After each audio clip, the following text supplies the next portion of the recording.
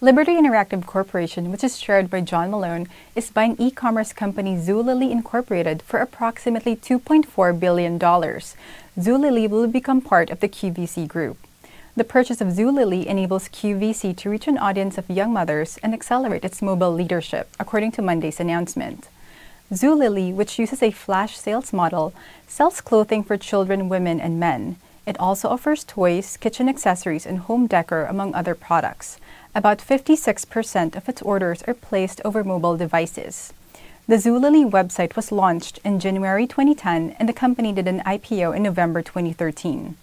According to Monday's announcement, the QVC and Zulily platforms represent combined annual revenues of more than $10 billion and 230 million units shipped to 19 million customers in 85 countries.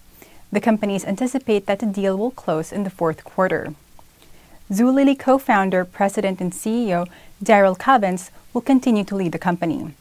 The rest of Zulily's senior management team will also remain in their roles. Zulily chairman and co-founder Mark Vaden will join Liberty Interactive's board. In New York, I'm Army Lee for The Deal.